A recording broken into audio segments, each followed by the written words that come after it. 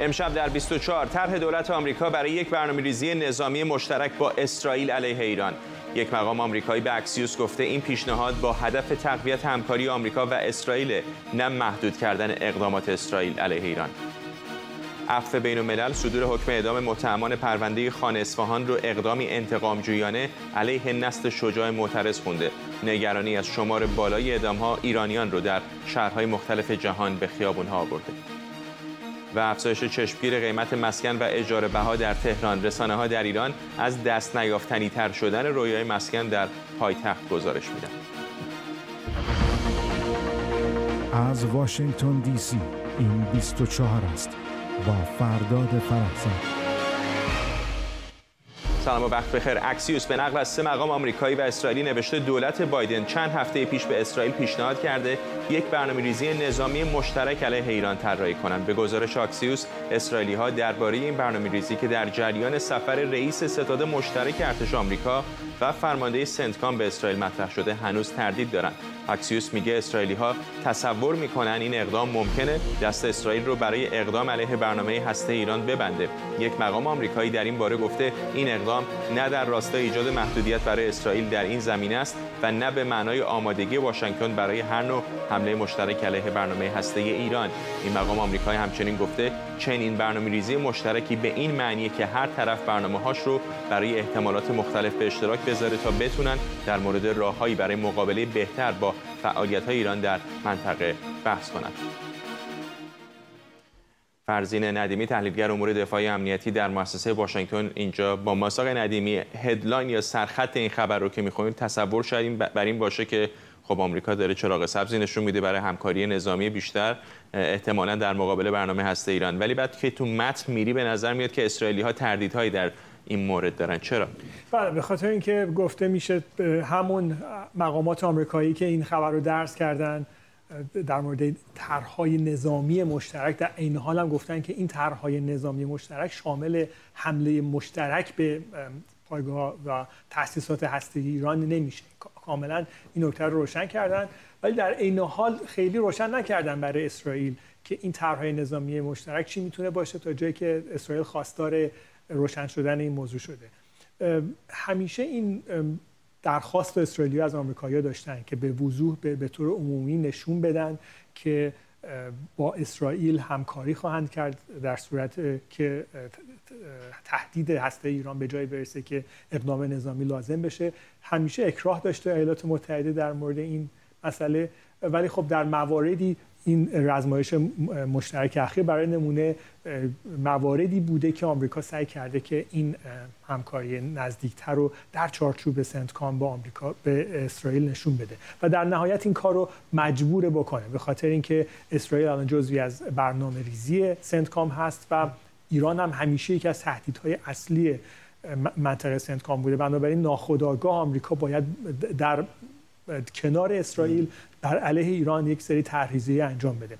ولی اینکه حالا این طرح‌ریزی‌ها که آمریکا پیشنهادش رو به اسرائیل داده چی هستش، چه ماهیتی میتونه داشته باشه، میتونه اگر خب طرح مشترک حمله نباشه پس میتونه یک تبادل نظر در مورد امکانات دفاعی و تهاجمی ایران باشه، پدافند ایران چطور هست، تأسیسات ایران در چه شرایطی قرار داره که اسرائیل چطور میتونه اگر بخواد تنها این کار رو انجام بده موفق‌تر انجام بده، امکانات اطلاعاتی چطور میتونن مستقر بشن که بتونن این همکاری مشترک رو داشته باشن، تبادل اطلاعات بهتر انجام میگیره و در نهایت اگر این حمله صورت گرفت عواقبش و پیامدهاش چطور میتونن آمریکا و اسرائیل با هم کنترل بکنن و محدود نگه دارن. حالا اینطور که اکسیوس گزارش میده درسته که اسرائیلی‌ها در مورد کم و کیف شاید تردید داشته باشن، اما به نظرتون صرف همین که آمریکایی‌ها چنین پیشنهادی به اسرائیلی‌ها دادن چقدر نشانگر این هستش که ایالات متحده یک درگیری نظامی بین اسرائیل و ایران رو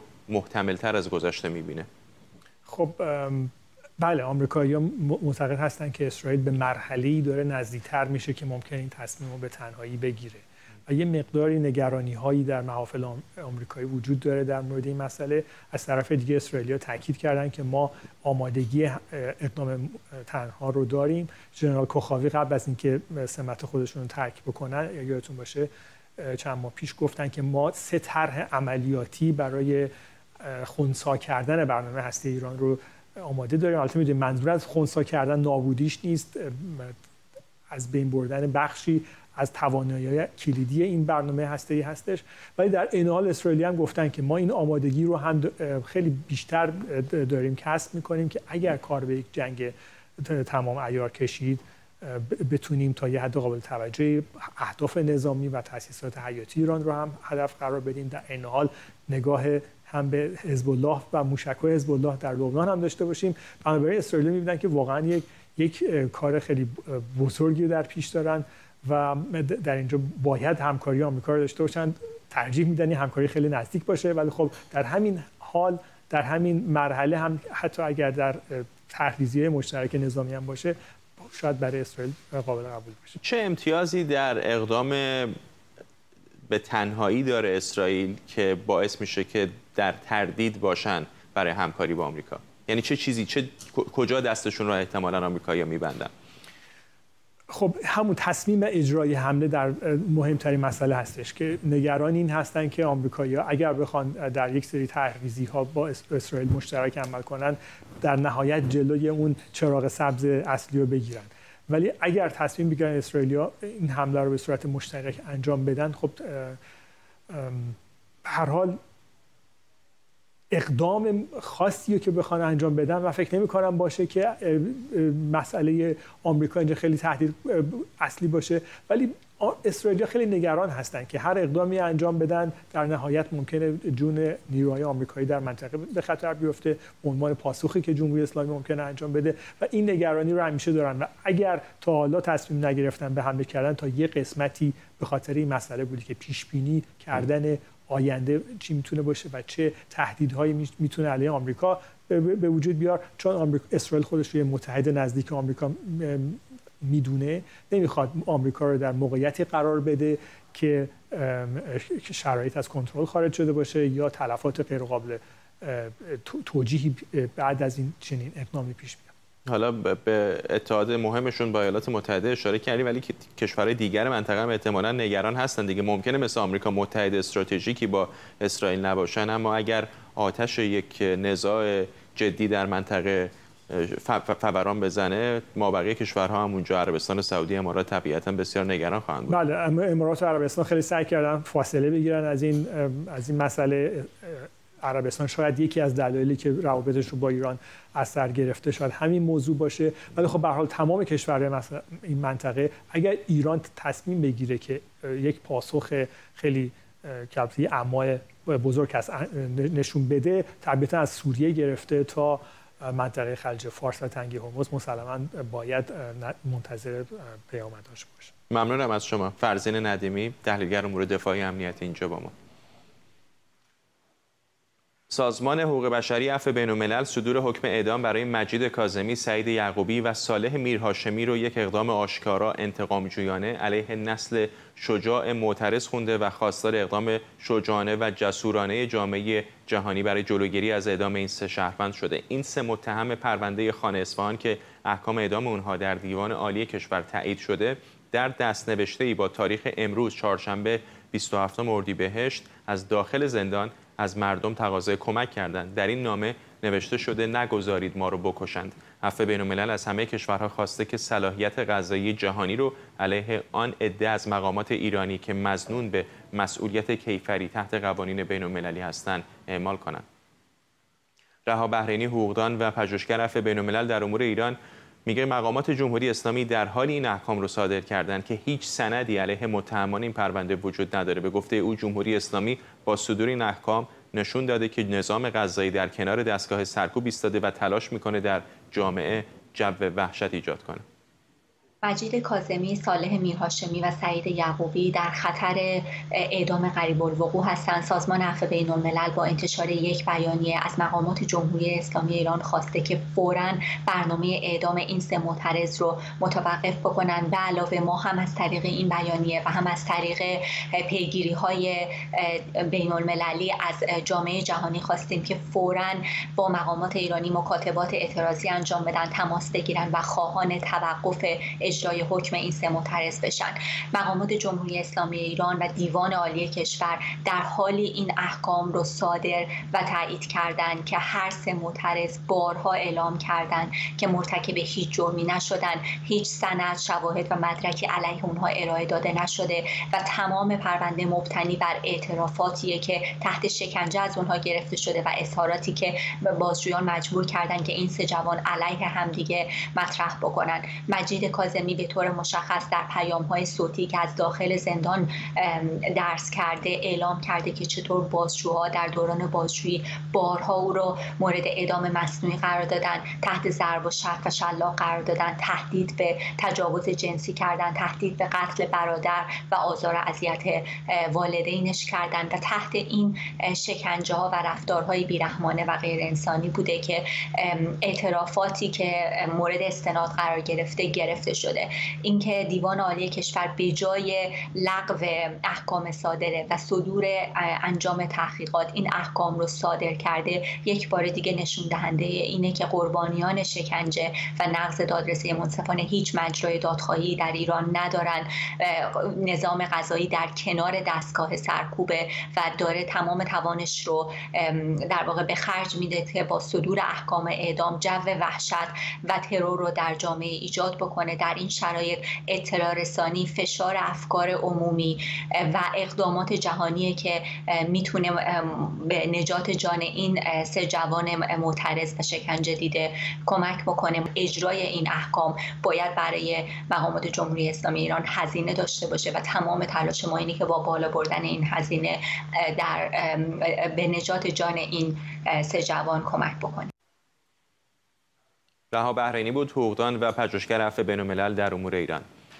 در ادامه تنش‌ها بین جمهوری اسلامی ایران و جمهوری آذربایجان دیروز مقامات باکو از بازداشت گروهی به اتهام تلاش برای سرنگونی نظام جمهوری این کشور از طریق شورش‌های مسلحانه و ترور مقامات خبر دادند. نهادهای امنیتی و قضایی آذربایجان هدف این گروه رو برقراری دولت مبتنی بر شریعت عنوان کردند. سردسته این گروه مردیه که به گفته مقامات آذربایجانی با پسرش برای دستگاه‌های اطلاعاتی ایران کار می‌کنند. تحقیقات نشون میده که تمرکز جمهوری اسلامی تبلیغ تشیع با محوریت ولایت فقیه بین جوامع روستایی و اغلب کم درآمد آذربایجان. جمهوری اسلامی این کار رو از طریق دادن وام‌های قرض الحسنه به روستاییان، اعزام مبلغ دینی، برگزاری برنامه‌های مذهبی از جمله عاشورا و اربعین و کارزارهای گسترده مجازی در رسانه‌ها و اینترنت انجام میده. مهدی جدینیا همکارم اینجا در استودیو با ماست. الان ماهاست، شاید به شکلی سال‌هاست که جمهوری آذربایجان اتهاماتی رو علیه ایران مطرح میکنه برای دخالت‌هایی که داره در این کشور انجام میده. این تازه‌ترین مورد چه هست؟ چه میدونیم در مورد فعالیت‌های گروه‌های وابسته به ایران؟ جمهوری آذربایجان یکی از میدان‌هایی که تهران خیلی سعی کرده بود از همون ابتدا که این جمهوری شکل گرفته، یعنی از روسیه جدا شدش، روی سرمایه‌گذاری کنه و حوزه نفوذش رو تو اونجا بسط بده. این اتفاق افتاد در سالهای اول با حضور نهادهای مختلفی از جمله هلال احمر و کمیته امداد و مقامات تو تهران اساساً بعد از اینکه مواجهه عملی پیدا کردن با جمهوری آذربایجان متوجه شدن که یک دو قطبی اونجا حاکم است. جمعیت شهرنشین نگاهش بسیار به مسکو و به اروپا است، اما جمعیت روستایی یه بدنه قوی مذهبی و تو خودش زنده نگه داشته و با اون ارتباط میگیره. برای همین جمهوری اسلامی مقاماتش و اونهایی که به دنبال بسط نفوذ شیعه بودن و این استراتژی و ایدئولوژی رو دنبال میکردن روی جوامع روستایی اومدن سرمایه گذاری کردن، کار مختلفی کردن، بسیاری آوردن تو قم و مشهد آموزش دادن، تبدیل شدن به طلبه و بعد کم کم یه سری گروه‌های اسلامی اونجا شکل گرفتش. حزب اسلامی تو آذربایجان شکل گرفتش که بعداً منحل شدش به خاطر فعالیت‌هایی که داشتش. اتفاقات مختلفی شکل گرفت تو آذربایجان، از جمله برگزاری مراسم مختلف مذهبی و فقط محدود به کار ایدئولوژیک نبود بلکه کار کمک‌های مالی بسیاری هم کردن. کمیته امداد حدوداً 20,000 خانوار رو اونجا بر اساس گزارش‌ها و بر اساس برخی دیگر گزارش‌ها تا 40,000 خانوار رو زیر سرپرستی قرار داده بودش تا بعد از اینکه فعالیتش محدود شدش تو سال 2015 و عملاً دفاترش تعطیل شدش. جمهوری اسلامی تو این اواخر بیشتر کار فرهنگی شروع کرد با محدود شدن فعالیتش که با بسط نفوذ اسراییل تو آذربایجان بود، عملا جمهوری اسلامی به عقب رونده شدش و کلا از لحاظ حضور فیزیکیش محدود شد. آخرین اتفاقش شاید مثلا بسته شدن دفتر نماینده خامنه‌ای توی باکو و محدود کردن فعالیتاش بود. الان فقط هلال احمر تقریبا اونجا دفتر داره و سفارت و کنسولگری. به جز اینا تقریبا حضور فیزیکی ایران به شدت محدود شده و محدود شده به حضور رسانه‌ای از طریق شبکه سحر و دیگر ارگان‌هایی که به صورت به زبان آذربایجانی برنامه پخش می‌کنن و همینطور شبکه‌های اجتماعی و از طریق این گروه‌هایی که بسیاری بهشون میگن گروه‌های نیابتی هستن که از طرف تهران هدایت میشن. مثلا همین گروه حسینیون که دو نماینده، یعنی دو شخصیت اصلی این گروه، توحید ابراهیم بیلی و اورخان محمدوف که تو تهران هستن، از پایه‌گذاران این هستن که قاسم سلیمانی در راستای همون ادامه تشکیل گروه‌های نیابتی این گروه حسینیون رو تشکیل دادش و اونا جمهوری آذربایجان اسلامی رو این هدف رو دنبال میکنن. چه شد که به اینجا رسیدن؟ یعنی از زمان استقلال آذربایجان روابط جمهوری اسلامی با این کشور چطور بوده؟ چه فراز و فرودی داشتن؟ از همون ابتدا دو نگاه وجود داشته. همون نگاهی که ما تو میدان می‌بینیم و نگاهی که تو دیپلماسی می‌بینیم. نگاه میدان این بود که خیلی نگاه غیر متعارف و غیر واقعی بودش. ذهنیت این بودش که چون ما وابستگی‌ها و پیشینگی مشترک زیادی با آذربایجان داریم، میتونیم آذربایجان رو جذب بکنیم و به خاطر اینکه اکثریت جمعیت آذربایجان شیعه مذهب هستند، بعد از فروپاشی روسیه حالا آذربایجان مانند یه میوه‌ای رسیده به دامن جمهوری اسلامی و تهران میفته. در حالی که واقعیت این بودش که واقعیت ارگانیکی که بهش بعداً رسیدن این بود که اساساً اینطور نبود. هفت دهه نفوذ روسیه باعث شده بود که عملاً این ذهنیت و ساختار مذهبی که فکر میکرد تهران میتونه بهش اتکا بکنه و آذربایجان رو بیاره زیر سیطره و سلطه هم وجود نداشتش و اون حس آزادی خواهی که در میون آذربایجانی‌ها، حس استقلالی که سالها بود تجربه کردن، عملا این اتفاق رو نذاشت به وقوع بپیونده. مضافاً بر این که این تشکیل اتفاق جنگ میان ارمنستان و آذربایجان بر سر منطقه قره باغ کوهستانی که تهران عمدتاً از ارمنستان به صورت لوجستیکی پشتیبانی و حمایت کرده، اگه نگیم حضور نظامی داشته و کمک‌های زیادی کرده، باعث شدش که این شکاف بیشتر و بیشتر گسترده‌تر بشه و عملاً یه مثلثی میان ارمنستان، ایران و روسیه از یک طرف و آذربایجان، ترکیه و اسرائیل به یه نوعی شکل گرفت که این دو تا مثلث هر از لبه‌های تیزی دارن و در جاهایی هم کند هستن. ممنونم از تو. مهدی جدینی همکارم اینجا در استودیو با ما. خب اجازه بدید برگردیم به موضوع قبلی و اعتراض تعدادی از ایرانیان به صدور احکام اعدام متهمان پرونده خانه اصفهان. این اعتراضات در برلین آلمان هم در جریان هست. اجازه بدید که تصاویر از اونجا ببینیم. احمد سمری همکارم از برلین آلمان به ما پیوسته. احمد، از تظاهرات اونجا بگو چه میگن؟ فرداد، خب نگرانی ها در چند روز گذشته در خصوص احتمال در واقع اعدام متهمان خانه اصفهان زیاد شده و جمهوری اسلامی هم نشون داده که جسارت این رو داره که با بی‌اعتنایی به جامعه بین المللی این کار رو انجام بده. در گذشته هم این کار رو انجام داده و خب از طرفی هم تقریبا مطمئن هستش که جامعه بین المللی اون واکنش صریح و قاطع رو نشون نخواهد داد. با این حال جمعی از ایرانیان مطلع شدم که به صورت اضطراری در مجوز یک تجمعی رو مقابل وزارت امور خارجه آلمان دریافت کردم و همینطور که در پشت سر من دیده میشه تجمع کردم و شعارهایی رو میدن. خب از دولت آلمان میخوان که اقدام فوری انجام بده و مانع از اعدام در واقع این معترضان جنبش خیزش انقلابی در واقع ایران بشن و خب شعارهاشون هم حاکی از این هستش که نگران هستند نسبت به این موضوع و در روزهای گذشته هم ما تظاهرات دیگه هم داشتیم، اما به نظر میاد که خب این نگرانی ها بیشتر شده در میان ایرانیان و این تظاهرات رو برگزار کردن. الان در کنار من فرداد فروغ کنعانی هست، فعال اجتماعی که معمولاً پای ثابت اکثر این تجمعات هم هست و می‌خواستم از فروغ بپرسم که خب نظرشون در خصوص اتفاقاتی که داره در ایران میفته و بی‌عملی جامعه بین‌المللی چه هست و ما در واقع جامعه ایرانیان در خارج از کشور چه اقداماتی رو باید انجام بدیم.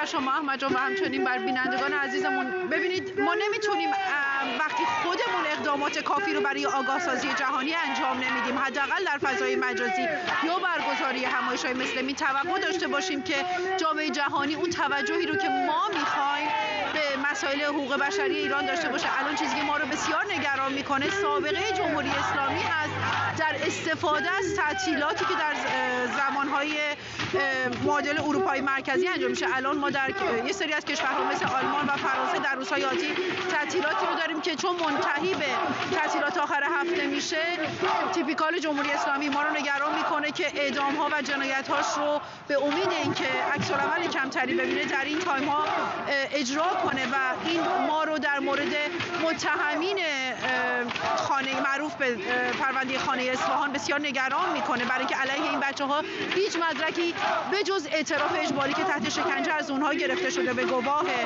کسانی که شاهد بودند نیست و این بسیار وضعیت خطرناک میکنه. ما در مورد این قضیه با فعالین اروپایی صحبت کردیم، ما کفیل سیاسی برای این بچه‌ها داریم و اونها هم در واقع اقداماتی رو که میشد از لحاظ سیاسی و پلیتیک بین‌الملل انجام بدن انجام دادن، اما خب به هر حال همچنان این اضطرابی هست که همینطور که می‌بینید دیاسپورا ایرانی رو گرفته، با اینکه آخر شب هست و تقریبا شب تعطیل، ولی با این همه ایرانی‌ها جمع شدن و سعی می‌کنن که این توجه رو هرچه بیشتر جمع کنن. آنچه که مهمه اینه که ما باید هزینه رو برای جمهوری اسلامی بسیار بالا ببریم. کشتن جوانان ما در این شرایط چیزی نیستش که بتونیم به راحتی از کنارش بگذریم و مطمئن باشید که این کارو خواهیم کرد. ما باید مطمئن بشیم که جان این بچه‌ها رو نجات میدیم و اتفاقی براشون نمیفته. سپاسگزارم از فروغ کنعانی. همینطور که فرداد گفت، فروغ کنعانیش اشاره کرد، باید هزینه برای جمهوری اسلامی بیشتر بشه. یادم هست که در گذشته وقتی خبرهای بود مبنی بر اینکه میخواد جمهوری اسلامی اعدام‌هایی را انجام بده، تجمعاتی که در کشورهای مختلف انجام میشد به هر حال تا حدودی جمهوری اسلامی رو به عقب می‌نشوند و سعی می‌کردن که خب این اعدام‌ها رو انجام بدن به خاطر فشارهای بین‌المللی. اما همونطوری گفتم به هر حال جمهوری اسلامی الان این جسارت رو پیدا کرده که به هر حال فکر می‌کنه که جامعه بین‌المللی بی‌عمل خواهد بود و خب این تنها کاری که ایرانیان در خارج از کشور می‌تونن انجام بدن همین تجمعاتی هستش که حالا در امشب در برلین و احتمالاً در سایر کشورهای جهان هم برگزار خواهد شد. ممنونم از تو احمد صمدی، خبرنگار ما از محل تجمع شماری از ایرانیان مقابل وزارت خارجه آلمان در برلین.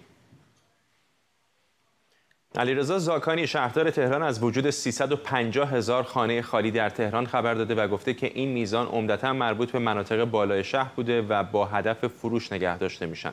خبرگزاری مهر هم از رشد چشمگیر قیمت مسکن و اجاره بها در اطراف تهران خبر داده و نوشته متوسط هر متر مربع مسکن در اطراف تهران به بالای 20 میلیون تومان رسیده. با تبدیل شدن مسکن به یک رویای دست نیافتنی به گفته ایرنا، وبسایت رسمی دولت ایران، خانه مشارکتی پدیده جدیدی که در بازار مسکن رایج شده و در اون 2 یا 3 خانواده که دیگه توان دادن رهن و اجاره‌های بالا رو در پایتخت ندارن به دنبال اجاره یک واحد مسکونی با هم می‌گردن.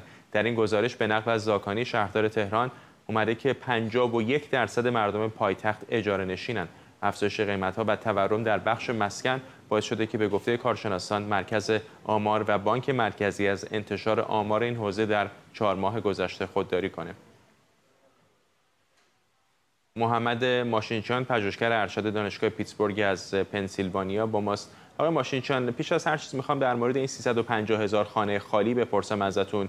در مقایسه با استانداردهای بین‌المللی در شهرها و پایتخت‌های مهم دیگر چقدر غیرعادی هست یا طبیعی همچین رقمی از خانه‌های بدون ساکن؟ درود بر شما. این رو در جاهای دیگر دنیا به گونه‌های دیگری داریم، اما قابل مقایسه شاید نباشه. مثلا در فرض بفرمایید لندن، در نیویورک داریم آپارتمان‌های 40 50 60 100 میلیون دلاری که خب ثروتمندان جاهای مختلف دنیا ممکنه بیان اونها رو خریداری کنند، ولی اون داستانش بیشتر این است که داراییشون تبدیلش میکنن به مستقلات، بعد اون مستقلات رو میرن به عنوان وثیقه میگذارن و در مقابلش وام میگیرن و تبدیلش میکنن به بدهی و اهرمش میکنن و باش بیزنس میکنن. میخوام بگم که صورت مسئله کاملا متفاوته، اما به هر حال این که در بالا شهر تهران یه تعدادی واحد خالی هست، حالا اولا که قابل مقایسه با این نیست و ثانیاً این که هیچ ارتباطی به وضعیت وخیم مسکن تمام مردم ایران واقعا نداره. یعنی حالا این که در کامرانیه، در یه سری محله های تهران خانه های لوکس خالی وجود داره، این اگر اینها خالی نباشن هم مشکلی رو حل نمیکنه. این از این. آقای ماشینچیان، یک سوالی که ازتون دارم اینه که وضعیت قیمت مسکن در بازار ایران وقتی مقایسه ما میکنید با بسیاری از کشورهای دست کم منطقه، می‌بینید تفاوت معناداری نداره. یعنی واقعا مسکن در ایران بسیار گران هست. چرا اینطوریه که علیرغم وضع نابسامان اقتصادی مسکن قیمتش پایین نمیاد؟ داستان مسکن برمیگرده به بیماری هلندی. در بیماری هلندی کشورهایی که به خاطر معمولاً کشف منابع طبیعی ناگهانی خیلی ثروتمند میشن، یکی از عواقبش میتونه این باشه به خاطر اینکه دولت مداخله میکنه کالاهای قابل تجارت رو به قیمت خیلی ارزانی وارد میکنه، در نتیجه سرمایه گذاری یا تولید در کالاهای قابل تجارت دیگه از توجیه اقتصادی میفته و تمام سرمایه ها به سمت کالاهای غیر قابل تجارت میره، یعنی کالاهایی که قابل واردات نیستند یا قابل صادرات نیستند که خب مهمترینش میشه زمین و مسکن. در نتیجهش خب همه سرمایه ها به این سمت میره و این از یک کالای مصرفی تبدیل میشه به یک کالای سرمایه. یه قسمت ماجرا اینه. یه قسمت دیگر این است که خب ما تورم فزاینده داریم. این رو هم من اضافه کنم در کنارش که در کنار تورم فزاینده که خب طبیعیه در زمان تورم فزاینده مردم میخوان پول اون واحدی رو که داره سقوط میکنه ریال میخوان نگه ندارن و ترجیح میدن که این ریال رو تبدیل کنن به یک دارایی که ارزشش به سرعت ریال کاهش پیدا نمیکنه. در این شرایط خب بازار طلا رو محدود کردن، 1001 هزینه‌اش رو زیاد کردن، هزینه مبادله در همه بازارهای موازی رو افزایش دادن. بازار بورس می‌بینیم که ریسک خیلی بالایی داره، هر کسی دانشش رو نداره، اگر دانشش داشته باشه ممکن ریسک پذیریش رو نداشته باشه. در مورد ارز و دلار و یورو و غیره به همین ترتیب، در نتیجه دوباره باز این خودش تشدید می‌کنه سرازیر شدن سرمایه‌ها رو به سمت بازار مسکن. ممنونم از شما محمد ماشینچیان، پژوهشگر ارشد دانشگاه پیتسبورگ از پنسیلوانیا. اجلاس سران گروه 7 قرار از جمعه برای 3 روز در هیروشیما ژاپن برگزار بشه. رویترز به نقل از مقامات کشورهای عضو گفته اختلافات درون گروه 7 بر سر چین قابل توجهه. به نوشته رویترز، اعضای گروه 7 در نشست پیش رو تلاش میکنن بدون اینکه به روابطشون با چین آسیبی وارد بشه برای مقابله با نفوذ فزاینده رتبه دوم اقتصاد بزرگ جهان به فکر راهکاری باشن. پیشتر با جنیفر ژنگ عضو انجمن بین‌المللی مطبوعات گفتگو کردم و ازش پرسیدم جهان چقدر باید نگران چین باشه. The world should be very, very concerned. I think since من فکر میکنم جهان باید خیلی نگران باشه. فکر میکنم از آغاز جنگ روسیه و اوکراین جهان دیده که حزب کمونیست چین که من ترجیح میدم به این نام به اونها اشاره کنم برای اینکه یک رژیم غیرقانونی هستن، این حزب نشون داده که از روسیه حمایت میکنه. میگن که دوستی با روسیه هیچ مرزی نداره. راجع به ایران و کره شمالی هم من فکر میکنم به ویژه کره شمالی بدون حمایت حزب کمونیست چین خیلی وقت پیش سقوط میکرد، چون ارزش‌های مشابه و مشترکی دارن که ضد آمریکایی و ضد جهان آزاد هستن. بنابراین طبیعتاً میخوان که متحد باشن تا بتونن با جهان آزاد به رهبری ایالات متحده بجنگن. حالا مشخصاً میتونیم بگیم که نشانه‌های زیادی هست که چین داره از کره شمالی، روسیه و همینطور ایران حمایت میکنه. راجع به ایران اما بیشتر به طور مخفیانه دارن این کارو میکنن. بنابراین فکر میکنم بله، جهان و آمریکا باید خیلی نگران باشن.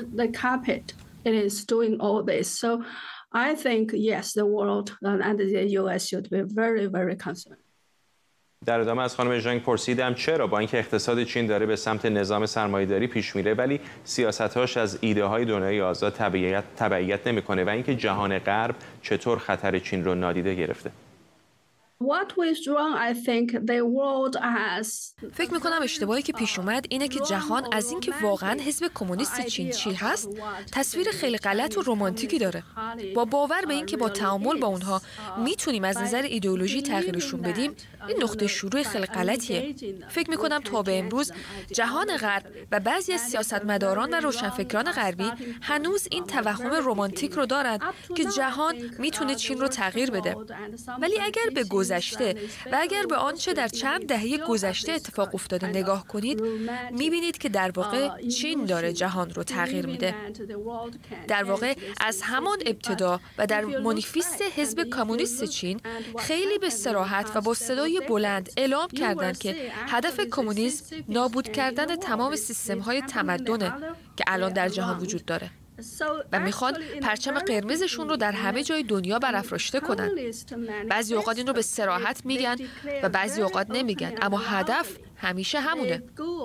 حالا مردم تعجب میکنن که چی شد ناگهان شی جینگ پینگ ظاهر شد.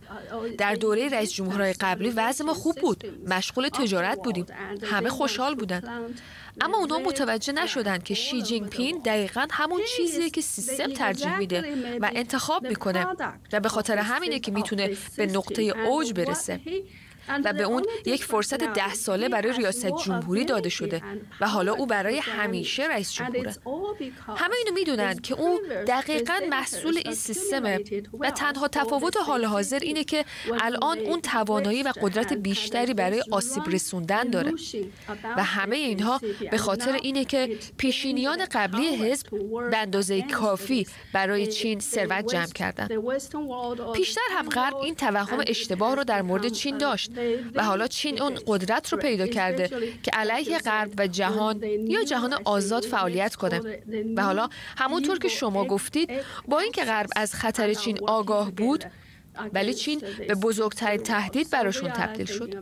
من فکر میکنم حالا میتونیم اسم اون رو محور شرارت جدید بذاریم که حالا دارن با هم علیه جهان آزاد کار میکنن. بنابراین ما در موقعیتی هستیم که میشه گفت موقعیت بسیار خطرناکیه، مخصوصا زمانی که شی جینگ پینگ قصد داشت روسیه رو بعد از دیدارش با پوتین ترک کنه. در مورد هدفش با پوتین صحبت کرد. جنیفر ژنگ بود، عضو انجمن بین‌المللی مطبوعات. با وجود تلاش‌های مسئولان فرهنگی و هنری جمهوری اسلامی، بازار این جشنواره هم مثل جشنواره فیلم برلین بدون حضور نمایندگان حکومتی سینما ایران برپا شده. اما کانون فیلمسازان مستقل ایران که بعد از اعتراضات اخیر برای حمایت از اون تشکیل شد، در کن غرفه دارن و از امروز کارشون رو در این جشنواره آغاز کردن. کیمیا قربانی، خبرنگار ایران اینترنشنال که جشنواره کن رو پوشش میده، سری زده به غرفه کانون فیلمسازان مستقل ایران. یکی از بخش‌های مهم فستیوال فیلم کن بازار فیلم کن هست که هر ساله تعداد زیادی از پخش کننده های فیلم رو به سمت خودش جلب میکنه. امسال هم مثل هر سال مهمترین شرکت های پخش کننده این فیلم و تهیه کنندگان اینجا حضور دارن و غرفه هایی رو دارن که بتونن برای فیلم هاشون بازاریابی بکنن و به بهترین نحو بتونن این فیلم ها رو به فروش برسونن. امسال ما در غیاب نماینده های حکومتی سینمای جمهوری اسلامی کانون فیلمسازان مستقل رو داریم که اینجا یک غرفه‌ای دارن و تعدادی از اعضای این کانون هم اینجا حضور دارن. برای اولین بار تقریبا در تاریخ سینمای ایران که سینمای ایران یک نماینده مستقل داره که فیلم‌هایی که داره توی بازار ارائه میده فیلم‌های حکومتی نیستن، فیلم‌هایی نیستن که تن به سانسور اجباری دادن، فیلم‌هایی که کاملا با نگاه آزاد و برداشت آزاد فیلمساز ساخته شده. ما سعی کردیم که به بهترین نحو از افراد مختلف، از کمپانی‌های خریدار فیلم دعوت کنیم که بیان با این فیلم‌ها آشنا بشن و بتونن ارتباط خوبی برای این فیلم‌ها به وجود بیاد که بتونن فیلم‌ها رو خوب پخش کنن و ارائه بدن به بازارهای مختلف جهان. غرفه کانون فیلمسازان مستقل ایران امروز به طور رسمی کار خودش رو در بازار فیلم فستیوال کن شروع میکنه. تعدادی از اعضای کانون اینجا هستن و از سینماگران و پخش کننده های مختلف دعوت کردن تا در مراسمی که برای افتتاحیه این غرفه در نظر گرفتن حضور داشته باشن. ما حدود 150 نزدیک به 150 فیلم دریافت کردیم از فیلمسازان مستقل که داخل ایران و خارج از ایران بودن که ما طی یک سری جلسات بسیار سخت و طولانی هیئت انتخاب کانون 14 فیلم از این 100 فیلم انتخاب کردن که به صورت نماینده سینمای مستقل ایران باشن برای حضور تو جوامع بین‌المللی که در قدم اول فیلم مارکت کن رو انتخاب کردیم و امیدواریم که این راهو بتونیم برای این 14 فیلم هموار کنیم و برای موقعیت‌ها و فستیوال‌های بعدی هم امکانی که در کن به وجود آوردیم و به وجود بیاریم و امیدواریم که سال‌های بعد همین مسیر رو ادامه بدیم و بتونیم تعداد بیشتری فیلم‌های مستقل رو به بازارهای جهانی ارائه بدیم. اعضای کانون امروز در رابطه با سختی‌ها و مشقت‌های کار فیلمسازان مستقل در ایران حرف میزنن، از فیلمسازانی که زیر بار سانسور نمیرن و با تمام سختی سعی میکنن که فیلمی رو بسازن که واقعیت جامعه ایران هست و هدف اینها در واقع این هست که بتونن به این فیلمسازان کمک بیشتری بکنن و از پخش کننده های خارجی میخوان که این فیلم ها رو ببینن و کمک میکنن که بیشتر این فیلم ها در سطح جهان دیده بشه. سلمان رشدی، نویسنده بریتانیایی آمریکایی، در نخستین سخنرانی عمومیش 9 ماه بعد از سوء قصدی که به جان او شد درباره وضعیت آزادی بیان در غرب هشدار داده و گفته در تمام زندگیش هرگز شاهد این سطح از تهدید آزادی بیان در کشورهای غربی نبوده. آقای رشدی که بعد از جراحت‌های شدید ناشی از حمله با چاقو در طول ماه‌های گذشته تحت درمان بوده، از عزم نویسندگان و ناشرانی که به رغم همه این تهدیدها در برابر نابردباری‌ها میستن قدردانی کرد. We live in a moment, I think, at which freedom of expression, freedom to publish has.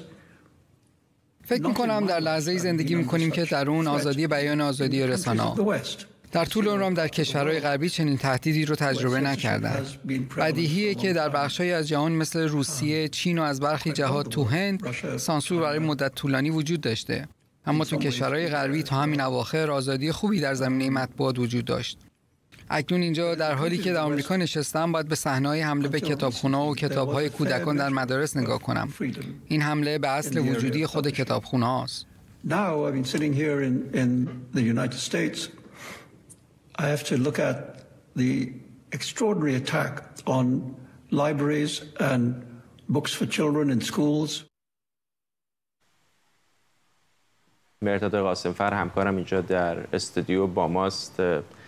حداقل جای شکرش باقی که بعد از چندین ماه بالاخره او رو می‌بینیم علیرغم آسیب‌هایی که بهش زده شده.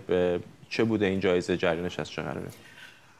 خب همطور که توی مقدمه اشاره شد، این جایزه در واقع جایزه‌ای هست که بریتیش بوک آواردز در واقع اینو سالانه میده به کسان مختلفی، به خصوص کسانی که ایستادگی کردن در برابر مسئله آزادی بیان و حق نویسندگان برای آزادی در نوشتن، در بیان و در ارائه تفکراتشون و قابل ستایشن. این در واقع دومین باری هست که آقای رشدی این جایزه رو میبره و این تقریبا جزو تعداد بسیار اندکی تونستن 2 بار این جایزه رو ببرن. الان آقای سلمان رشدی که تبدیل شده در واقع به نماد و سمبل آزادی برای نویسندگان در سراسر جهان، در واقع ایشون دیگه از یک حالت نویسندگی ساده خارج شده. همین الان هم که دیدید که نه توان صحبت کردنش هم دشوار بود، یک چشمش رو از دست داده، با دست چپش اصلا دیگه کار نمیکنه. عملا نوشتن براش بسیار سخت است. البته ناگفته نماند که به سیتی ویکتوری اسم آخرین کتابش بود که فوریه همین امسال منتشر کرد و بسیار هم از طرف منتقدان به عنوان یک اثری در اوج تخیل و در واقع رئالیسم جادویی از اون استفاده کرده برای روایت یه بخشی از تاریخ هند، منتها در یک جهانی که یک سری زنانی که امپراتوری درست میکنن، امپراتوری در جهان مرد سالار، اما در عین حال با حق برابر. اونجا هم در واقع تفکرات و نظرات خودش رو در واقع در اون اثر دنبال کرده و ظاهرا نظر ادبی هم یک کار بسیار تحسین شده است. الان این گلایه‌ای که از وضعیت آزادی بیان در غرب داره میکنه، پیش از برنامه با هم حرف زدیم. من اول گمانم این بود که شاید اتفاقا داره به افراطگراهای اسلامگرا مثلا اشاره میکنه، ولی بیشتر به نظر میاد نگرانش اتفاقا از جریان چپ افراطی و چیزی که اینجا در آمریکا به خصوص به فرهنگ ووک معروف شده. کاملا درسته. خودش اتفاقا اشاره میکنه به این موضوع در صحبتش که این مسئله در واقع آزادی بیان ما انتظار داریم که در روسیه و چین و میگه تا حدی در هند یا سایر کشورهایی که دشمن آزادی بیان هستن برقرار باشه. اما در غرب یک مسئله عجیبی است، به خاطر اینکه یکی از پرنسیپ های جهان غرب که بر بنیادش در واقع ایستاده این مسئله آزادی بیان. اما چیزی که در واقع سلمان رشدی رو بیش از هر چیز نگران کرده، پیرو یک جریان بزرگتری هست که داره در جامعه آمریکا داره رخ میده. بسیار از روشنفکران و اهل کتاب الان احضار کردن همه توانشون رو برای اینکه رو به این مسئله بپردازن و از همین الان جلوی این ماجرا رو بگیرن. 2 تا اتفاق افتاد در واقع. یکیش یک لایحه‌ای بود که سال 2002 مارس 2022 تصویب شد که بر اساس اون کتابخانه‌های دولتی و مدارس بایستی از نظر محتوا یک بررسی بشه از طرف گروه متخصصی که کارو بلد باشه که بتونه محتواهای آزارنده، محتواهای جنسی یا توهین‌آمیز یا اینها رو، این که اینجور کتاب‌ها رو به این کتابخانه‌ها راه نده. اتفاق دیگری که افتاد این بود که بعد از این ماجرا گروه‌های بسیاری از درون خود جامعه به صورت خودجوش ایجاد شدن و شروع کردن به تشکیل گروه‌هایی که در مدارس بودن، مثلا مادرانی که دنبال این ماجرا بودن، والدین و همینطور گروه‌های اجتماعی اکتیویست که اینم غریبه بیشتر از بخش لیبرال داره میاد دیگه. یعنی لیبرال‌ها به طور سنتی شما تصورتون این هستش که اونها مدافعان اصلی آزادی بیان هستن، ولی اتفاق جالبی که در خیلی از کشورهای غربی الان داره میفته اینه که محافظه‌کاران که در واقع بیشتر به دنبال آزادی‌های بیشتر برای آزادی بیانن. آنچه که در آمریکا هم داره رخ میده این است که مثلا شما ببین الان ایالت‌های مثل فلوریدا و تگزاس که به طور سنتی اینا ایالت‌های جمهوری‌خواه هستند و یه مقدار کانسرواتیویسم تو این ایالت‌ها بیشتر دیده میشه، اینا الان بیشترین حد این سانسورها رو اجرا کردن.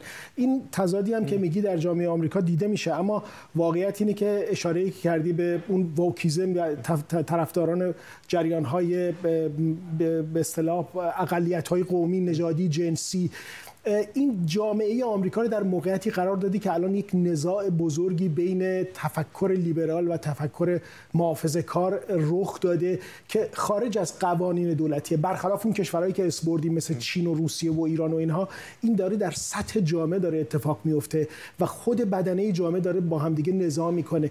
این کتابایی هم که سانسور شده بسیاری از اونها آمار اصلیشون متوجه LGBTQ+ ها هستن یا مسئله نژادی و مسائلی از این دست. ممنونم از تو مهرداد قاسمفر، همکارم اینجا در استودیو با ما. ممنون از شما که بیننده برنامه 24 امشب بودید. برنامه رو با تصاویری زنده از مراسم رونمایی از پورتری پل رایان، رئیس سابق مجلس نمایندگان آمریکا، به پایان می‌بریم.